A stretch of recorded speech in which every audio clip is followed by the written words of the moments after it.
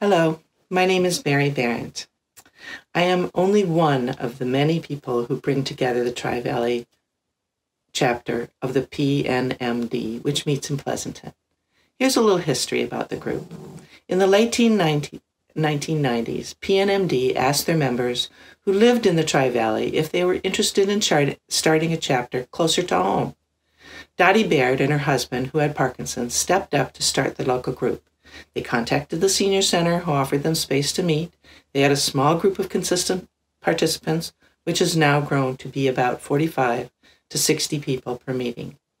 We have attendees from various parts of the East Bay, predominantly San Ramon, Livermore, Dublin, and Pleasanton. We meet on the second Saturday of the month. Our monthly speakers are listed in the Shaky Times and on the PNMD website. We really want to get together again soon. We would hope and love to have you join us. Since June's theme is all about resilience, Joan asked that I talk about what I believe resilience is for me. There are many different ways to express resilience. Every individual is different. I believe that resilience is also the determination to treat life as one experiment after another. Research is all about pushing yourself to find out what works.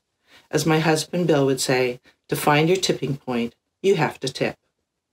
We can't be afraid to make mistakes or try something new and different, because that is how we learn, how we discover new ways to do something, to enter an exciting stage of our life, no matter what disabilities we have, and we all have them. As we all grow older, we need to let go of our past and look to the future to find out what we can do now. My husband Bill was diagnosed with Parkinson's 14 years ago, this coming July, and then almost 4 years ago was definitively diagnosed with a variation of PD called multiple systems atrophy Parkinson's. As a caregiver, what keeps me going is working with this group of fighters who, despite the difficult journey, still live their lives, work to stay healthy, and set their sights on today and tomorrow to find happiness. That, to me, is resilience. Thank you.